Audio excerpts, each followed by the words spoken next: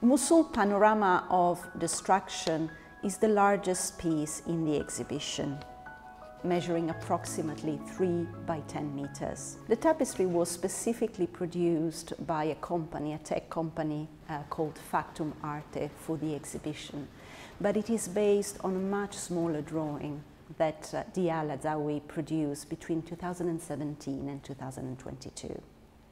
Despite its large size, the tapestry really retains the energy and the vibrancy of the smaller drawing, down to the tiniest details.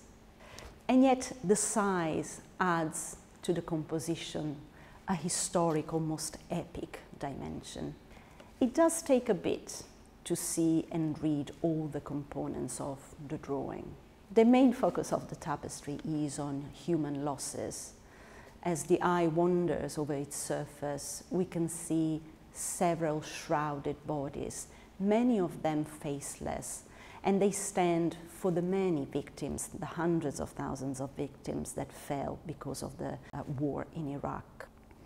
This landscape of destruction may capture the aftermaths of the Battle of Mosul, which was fought between 2016 and 2017 by Iraqi government forces, allied militias, against the militants of Islamic State that had occupied the city of Mosul in 2014.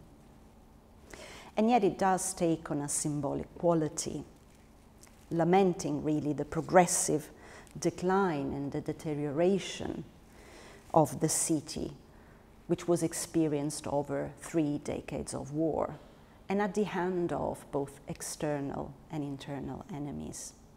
Then mixed with the bodies are architectural and urban remains, and if you look carefully, you can spot the dome and the leaning minaret of one of the most prominent buildings in the city, Masjid al-Nuri, which used to be typical of the skylight of Mosul.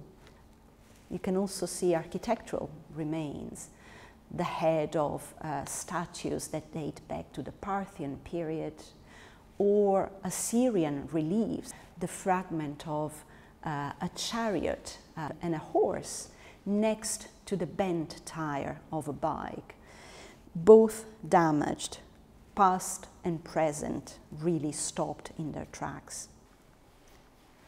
It does take a while to get it all in, and I do invite visitors to take their time and look and observe, take a calm gaze. It is also a rare opportunity to see an object that otherwise would not be on public display, so make sure you don't miss it.